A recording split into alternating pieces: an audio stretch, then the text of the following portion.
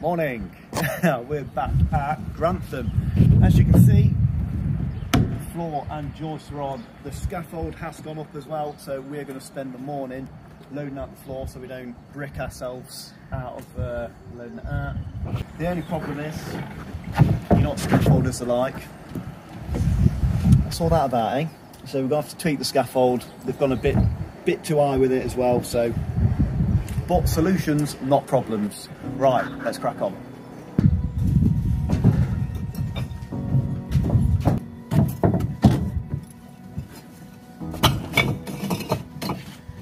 Little thing I want to show you guys. Everyone was questioning me about it, and this here, it's my continuous cavity. Okay, so the inspector said that he wanted a continuous cavity all the way up. So it acts as a vertical damp and there isn't a cold spot in the extension.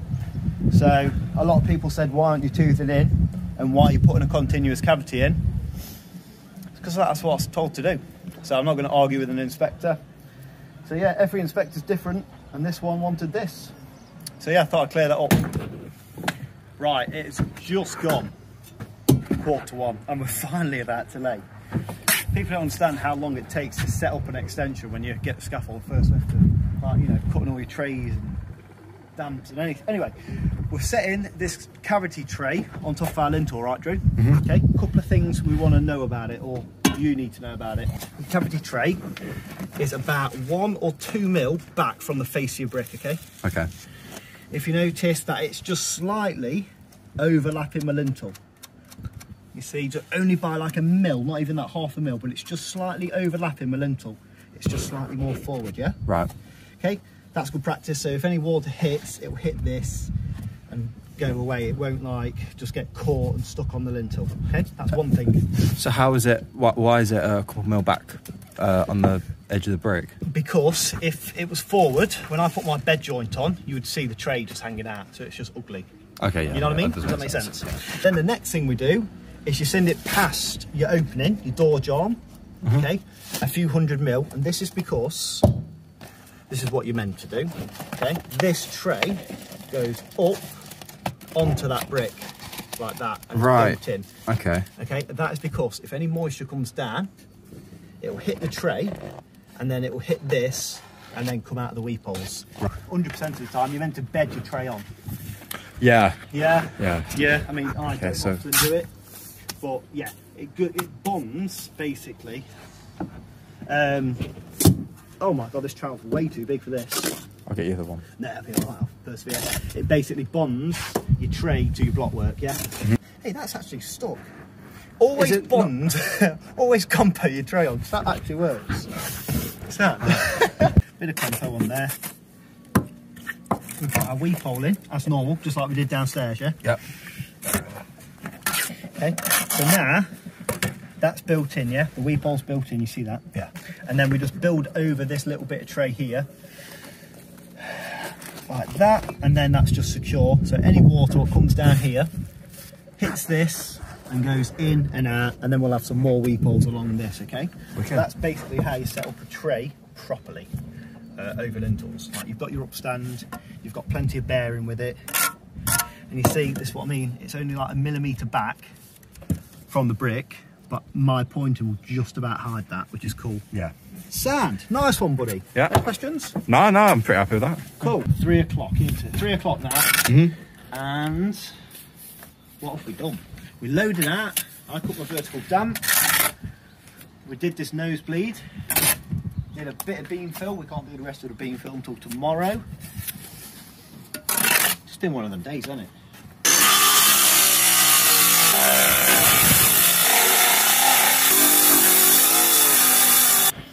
Morning. So this morning I've trimmed this timber back, and now I'm just getting all the beam fill in a little while. Once I've done this, Drew's going to flush this up. I'm going to set a profile just here so I can pull in this whole gable end. I also need to do some beam fill down there where a little flat roof's going, and I'm also going to tackle the back because I've got some soldiers to do which I never got done yesterday. But yeah, It's what, 8:45 and we're actually laying. Whereas yesterday it was like 1 o'clock by the time I picked up a trowel. So hopefully we've got a good day. Sand. So I've just put those soldiers on, right? And what a lot of people do nowadays is they whack a profile from that pillar to that pillar, and then you can just literally build it straight with a profile. However, I've done it old school with a couple of lines, because these are like my guide, yeah? Yeah. But once you've built it, it's good just to check to see how it ranges in. So here I've got like a little gap, so I can just give it like a little wiggle, just a little wiggle over there, and then you check the bottom as well. What that's looking like. So you see, like, come here. See how that one there is touching at the bottom? Yeah. Okay, whereas it's touching at the line at the top. So you just tweak it out slightly and make sure it's all perfect. Otherwise, if you don't do this, right, and you build straight on them and they're all like a bit over the shop, you'll have a massive belly in your brickwork above. Right.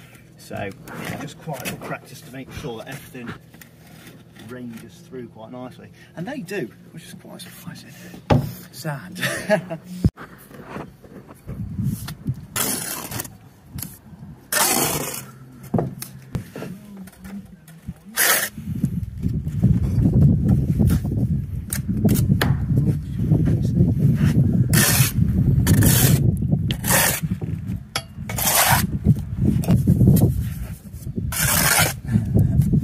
Cameraman Drew. Do you like being my cameraman? It's alright, isn't it? It's pretty sick. It's alright, it's pretty sick. It's better than most apprenticeships. This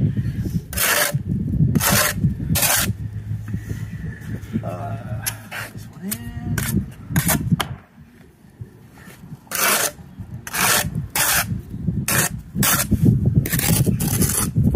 What I've done, I've set up a profile here. I've transferred my gauge, what's on the house, to the profile here. Can you see that? Okay. See these little marks? Yeah. Right? Yeah. So that's gauge with the house, because the house is slightly out, it don't quite work gauge.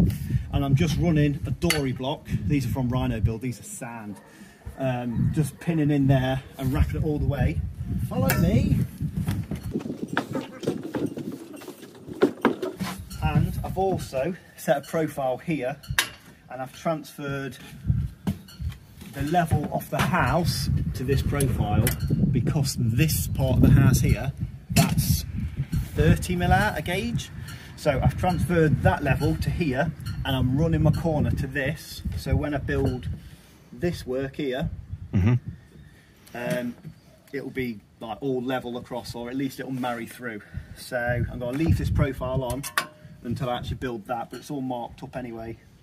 But yeah, Sam, big push today. Drew's running around like a headless chicken, aren't you? Yeah. We're getting there though. Yeah, we're getting there. Sad, right, go on then.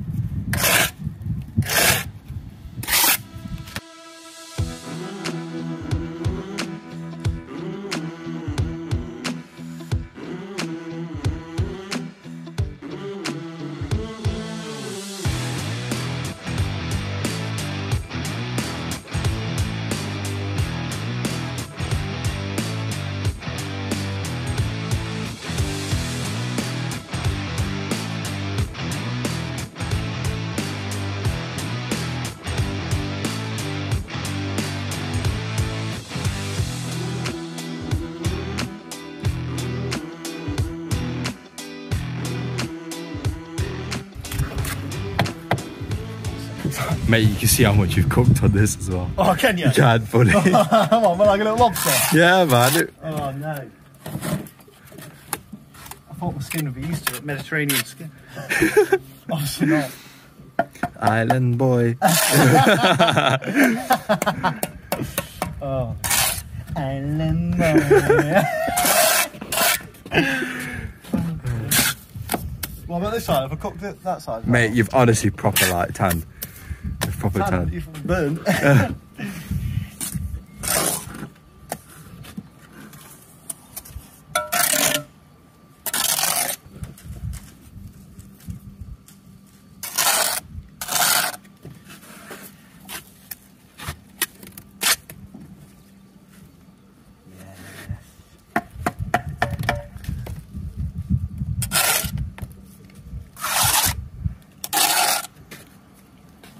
So we are just setting out this window here, right, which is going to go there, right?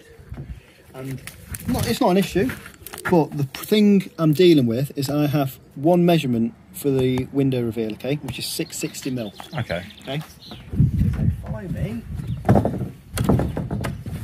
That's the only measurement I've got to work with. Oh. Like that's it. So they've not given me the window opening, and they've not given me that pillar either.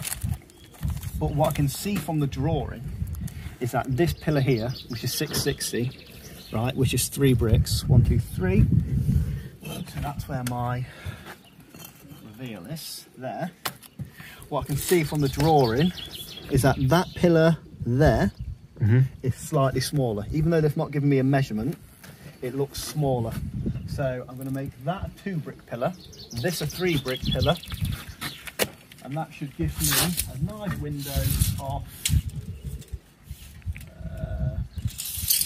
1660. So have they not told you the dimensions of the window? No.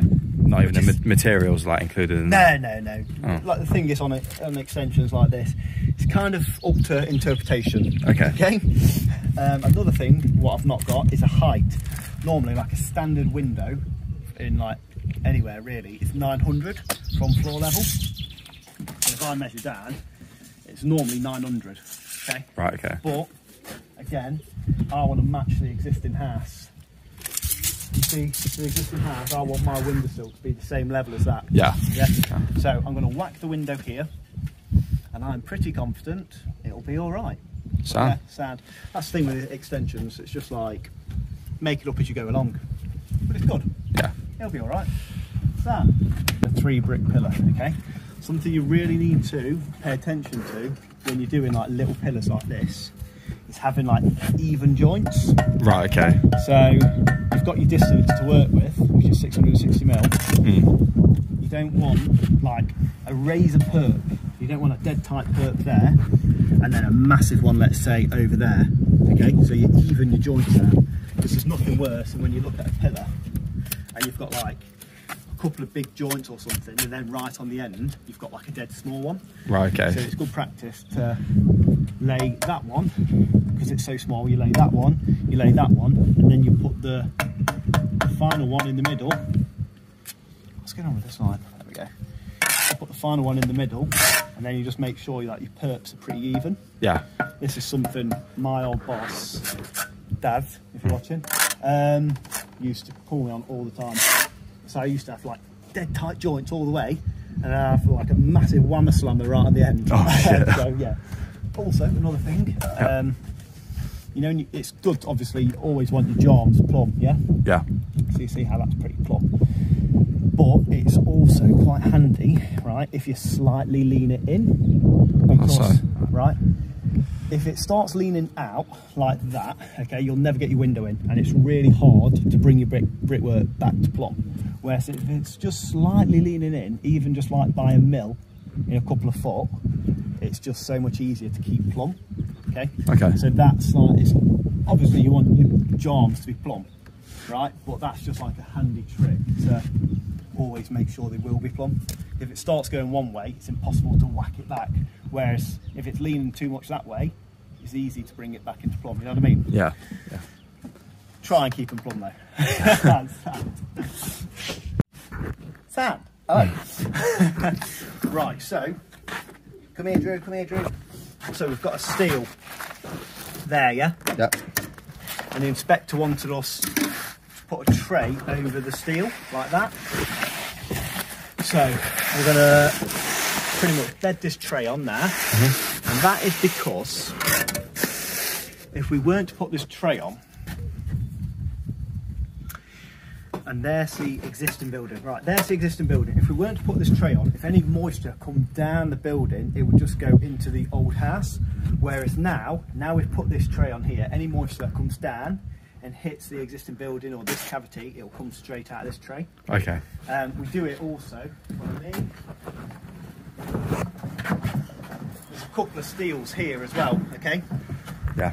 So, not now, but when I get to about this height here, I'll whack another tray on and it'll come out just above that lead, the weep holes will, okay? Yeah. Again, if I didn't put the tray on up here, any moisture that came down the cavity, it would literally just go straight down and into the arse. Yeah? No fake weep vents, no fake weep vents. Oh my God.